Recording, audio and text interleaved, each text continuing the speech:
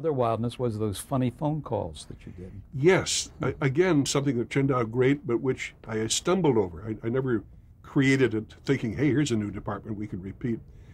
I had done that, as a matter of fact. Now we go back to the story before The Tonight Show. When I was working in the early 50s for CBS in New York, 52, 53-ish, and we had a telephone backstage with a long cord, so they once in a while would bring it on stage if something came up. So I was looking through the New York papers one day, I think it was the New York News, and I saw a big 2-page spread with a very simple message. We'll call them Krellman Brothers. I don't remember the name of the store. It's a clothing store, men's clothing. And it said, Krellman Brothers' third floor is now open to the public. So to this day, I figure, why is that such a big deal? And so I said as much on the air, and the audience laughed. And then, and this was not planned, I said, hey, can somebody bring me a phone? And they yelled, yeah, we'll have it out in a minute. So I said, why don't we call up Krellman Brothers and ask what's the big deal about that we now get on their third floor? Why couldn't we get in yesterday? Questions of that sort, philosophical questions, not jokes. So the audience said, yeah, give them a call. So I called them and I said, hello, is this Krellman Brothers? Yes, it is. Very brusque. And I said, I just saw your ad in the Daily News and it says we can get into your third floor now. Is that right? He said, yep.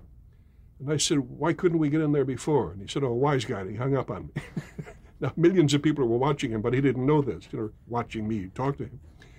So I had to call him back 4 times. He kept hanging up on me. He'd listen for one question and then go, damn it, and hang up. Well, hysterically funny. I mean, the audience was laughing. So I finally got him to hang on the phone at the last attempt, and because I later learned friends of his kept phoning him and saying, dummy, will you stop hanging up on Steve Allen? He's trying to give you $1 million worth of publicity. Talk to the man. Answer his question.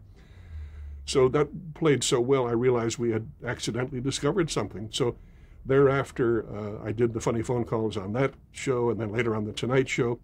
But it paid off the best of all on the Westinghouse show. I never know why. Who knows about timing?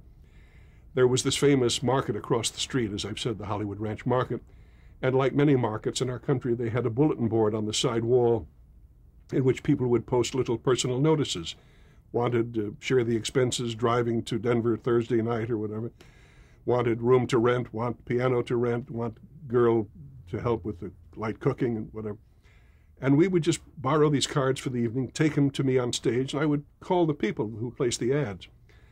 So that's how that started. And then somebody the shows were taped, so we had the audio tape of all these, and then later we realized that we had raw material for a great comedy album. In fact, good news for all fans of Jerry Lewis, and who isn't a fan of his, he's so funny. The funniest single thing Jerry Lewis ever did, and he's done hundreds of funny things, was make one of those calls with me on the show. It was totally ad-lib. There's somebody in the audience, I used to say, who will we call tonight? We planned nothing. So somebody else called my uncle in Chicago. So the guy yells up the phone number. We call the guy. Turns out to be a caterer in Chicago.